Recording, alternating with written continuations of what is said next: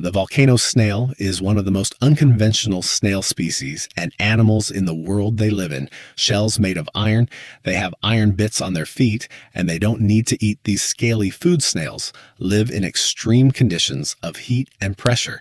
They can be considered living relics since they are all-inspiring features, used to be pretty common. 500 million years ago, the volcano snail is classified as Chrysamellum squamous, comes from ancient Greek, and means golden hair after the golden color of one of the iron sulfide compounds pyrite, which is located in the shell of the snail. The specific name swarmiferum is from Latin and means bearing scales, alluding to the iron pieces on the foot of the snail called sclerites. Volcano snails are deep sea snails which inhabit the hydrothermal vents miles below sea level.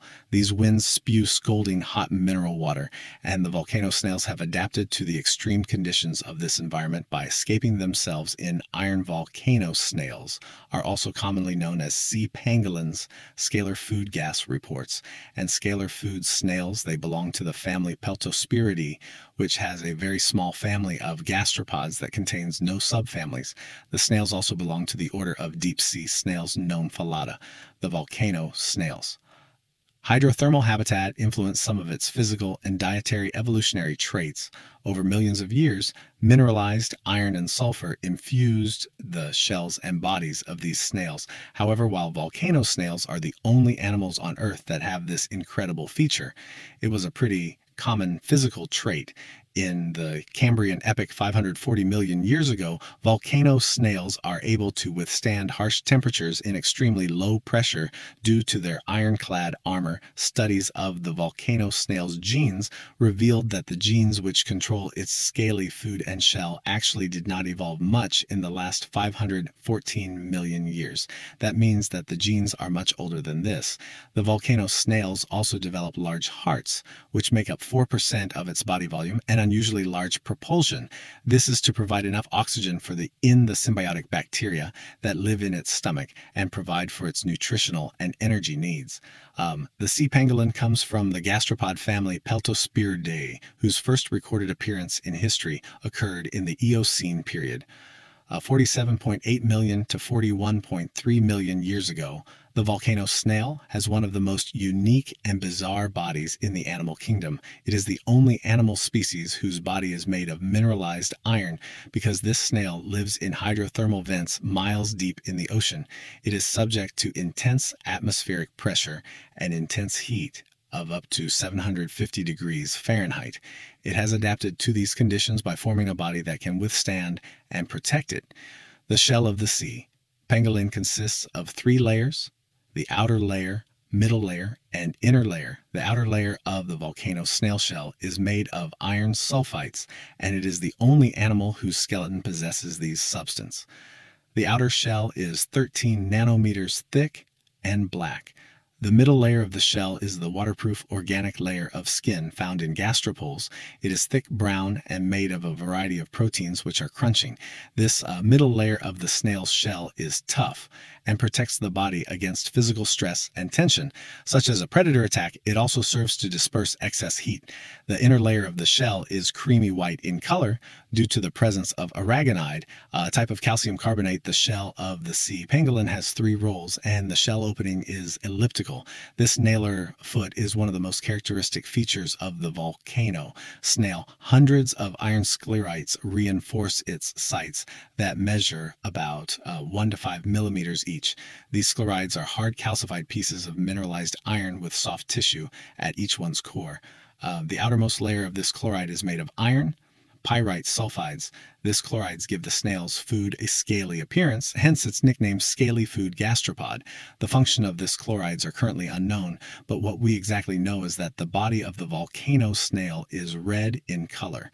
The volcano snail's internal organs differ from a lot of snail and animal species as well. It has a really big heart, and we don't mean its kindness. Its heart makes up about 4% of its body volume, which is large for any animal to compare.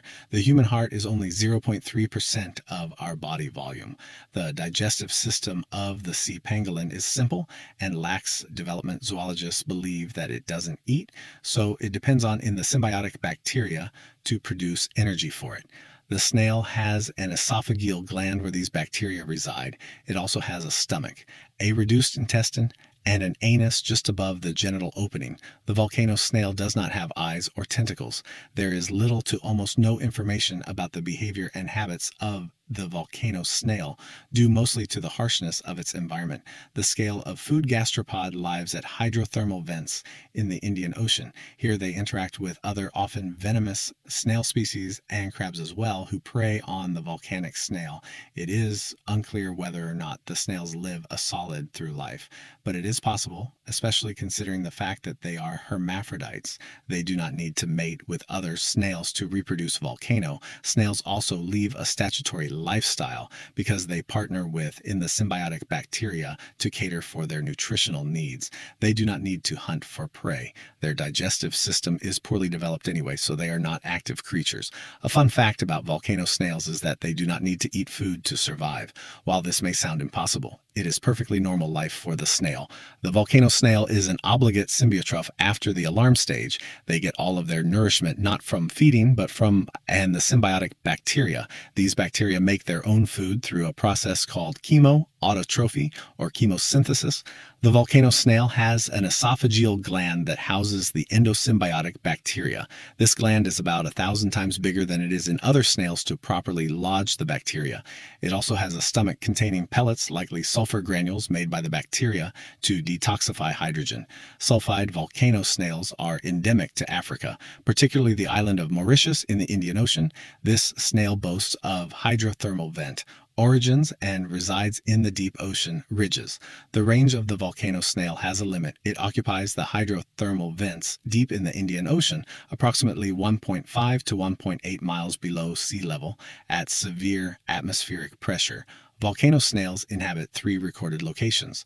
The Long Key event filled the Cairo event field, and the Solitaire vent filled the main difference between these 3 band fields is the level of iron concentration due to the inaccessibility of these locations. There is difficulty in obtaining information about the volcano snails who live in these regions. However, the Chrysler melon squamous population at the Longfield event field is reportedly teeming like many other snail species. The volcano snail is simultaneously hermaphroditic.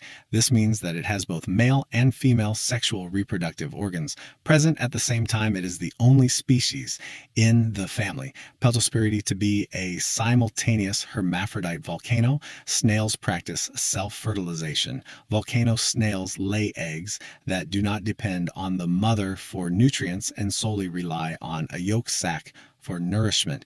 Their eggs are also negatively buoyant, meaning that they are heavier than water.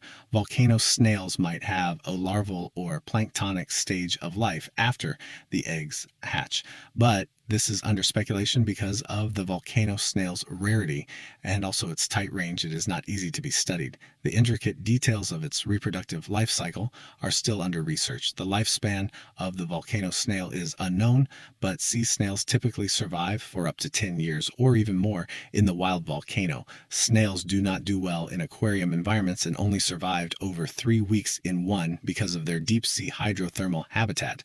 The scale of food gastropod does not have many natural predators. However, it does have a couple of known predators, other venomous snails and crabs that inhabit the area. The volcano snail's shell seemingly protects it from attacks, but it can still be hurt or die by their sealants. These animals not only prey on the volcano snail, but also compete with it for leaving space.